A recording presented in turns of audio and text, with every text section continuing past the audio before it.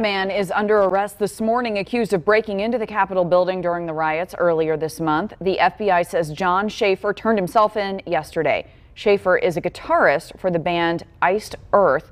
A picture shared by the FBI shows who they say is Schaefer wearing an Oath Keeper's hat. That photo is here.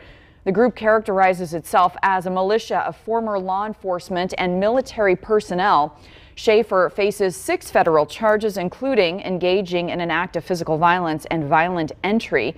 The FBI in Indianapolis says Schaefer was allegedly involved in spraying Capitol Police with bear spray.